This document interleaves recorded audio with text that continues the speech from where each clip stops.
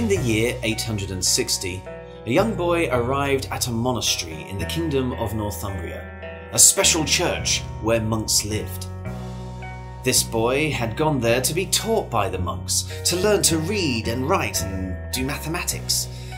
He probably didn't expect to become a monk himself.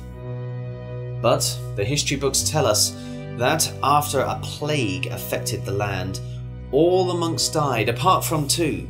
One was Ceolfrith, the teacher of that boy. The other was the boy himself, who was now a monk called Bede. Bede became a teacher just like other monks, and he wrote many books to help others learn, not just reading, writing and mathematics, but he also wrote books to help them learn the history of the Angles people in Britain. The Angles were the people who lived in the kingdom of Northumbria.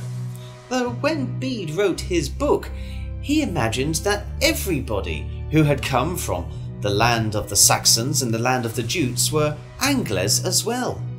He called them all Angles when he wrote his book, The Ecclesiastical History of the Angles People. Now, Bede didn't just teach, he also loved to sing. People said he was singing all the time.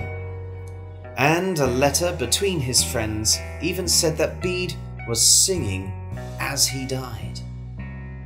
We don't know exactly what Bede was singing when he died, but perhaps he was singing about how he had managed to bring all of the Saxons, the Jutes and the Angles together under just one name, a name that we now call the English.